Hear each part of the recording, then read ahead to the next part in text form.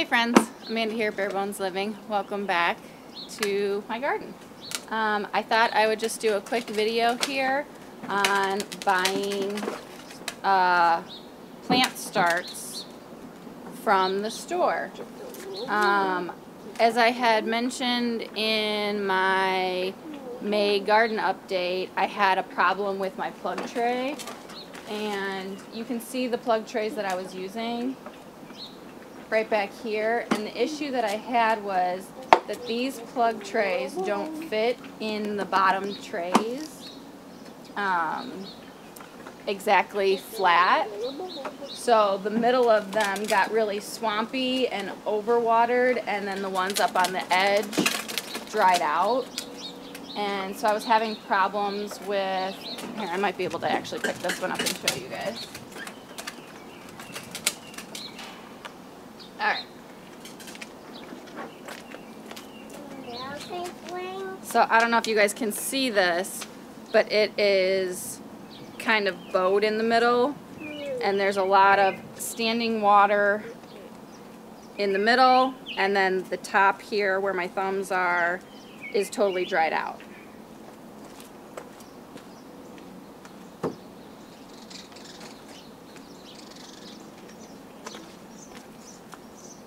So I had an issue with germination, and I didn't get any peppers to germinate. I actually just looked this morning, and I do have one pepper that came up, but it's going to be way behind everything else. So I wanted to go and get at least a jalapeno pepper, because I make a lot of salsa and I can a lot of salsa. And I still have a ton of peppers from last year's harvest, so that was really the only thing that I absolutely needed to get. But you know that when you go for one plant, you end up with 6. Or in my case, I ended up with 12, and that's what I want to talk to you guys about. So there's nothing wrong with going and picking up started plants from a store. I totally understand not everyone has the equipment or feels comfortable starting their own seeds, but a tip that I have is that if you are going to be buying from a box store, to buy plants that have 2 plants in them. So every cup that I bought had 2 plants in it, so for the price of 1 plant I got 2, and I'm just going to separate these out. And this is a Husky Cherry Red. It's a hybrid cherry tomato, and they called it a dwarf indeterminate. So I don't know what that means exactly. An indeterminate means that it continues to grow, but then a dwarf means that it stays small. So that sounds like an oxymoron to me. But I decided I didn't have any of my cherry tomatoes germinate either, so I wanted a cherry tomato variety, and I figured I would try a dwarf indeterminate. So I'm going to have 2 of those. This is a Celebrity hybrid tomato, and this is a determinate. And I got 2 of those. And then I just wanted to try a Cherokee Purple, which is definitely not a determinate. That is definitely an indeterminate, but I have wanted to try the Cherokee Purple for a while, and I didn't want to go, I didn't buy any Cherokee Purple seeds, so I figured I might as well get a started plant. And again, there are 2 tomato plants in here that I will separate and tease apart the roots and have 2 plants where I could have just had 1. And so it's really cost efficient, and this happens a lot with like the big box companies like Bonnie Plants and stuff like that. They don't always pull all the starts apart and you get a bonus plant. So all my tomatoes have 2 in them. This, I was really surprised to see this as a Bonnie start, and I was really surprised to see it up here, but they were selling pineapple ground cherries, and I've never seen that up here. I've never seen it in the big box stores.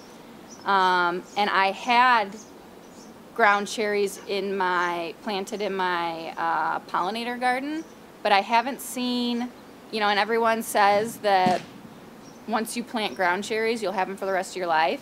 I haven't seen any volunteers, because these fall to the ground and then they come back up as volunteers. I have not seen any volunteers so far. So, and I ran out of ground cherry seeds.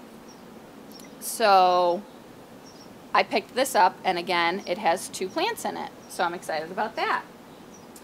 Then I also bought a thyme plant, because my thyme, like I showed you guys, was struggling so hard, and I use so much thyme. So I'm just going to pop this into the cell on my leaf green stalk that didn't germinate spinach. I'm just going to pop this in there, and then I can bring it with me and we can start harvesting fresh thyme.